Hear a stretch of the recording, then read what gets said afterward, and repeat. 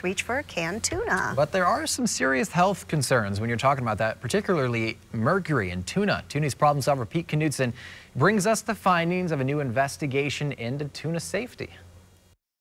It's cheap, convenient, full of protein and omega-3 fatty acids, and a classic staple in our lunches, canned tuna. But the nutritional powerhouse from the sea comes with a warning. Tuna, just like other fish, can contain mercury.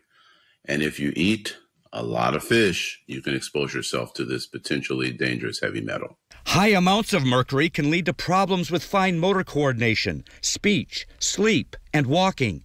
It's also concerning for those who are pregnant, since the developing brain and nervous system of the fetus are vulnerable. Because so many people eat tuna, and because of its potential risks, CR tested 5 popular brands of canned tuna for mercury. The results? Popular albacore tuna had the highest mercury levels, while light varieties had relatively low mercury on average, though results varied from can to can. There were some cans we tested that had high amounts of mercury. And because you cannot tell which can that you purchase has high amounts of mercury, you may be possibly exposing yourself to dangerous levels of this heavy metal. For that reason, CR recommends that those who are pregnant should completely avoid tuna. The National Fisheries Institute is a trade association that represents canned tuna manufacturers.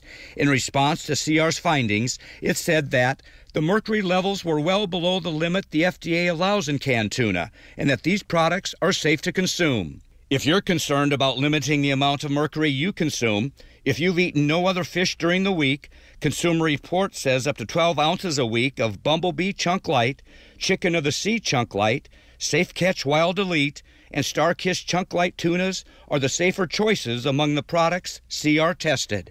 There are other types of seafood that are nutritious and have naturally lower levels of mercury, including oysters, salmon, and sardines. Pete Knutson, 2 News Oklahoma, Problem Solvers.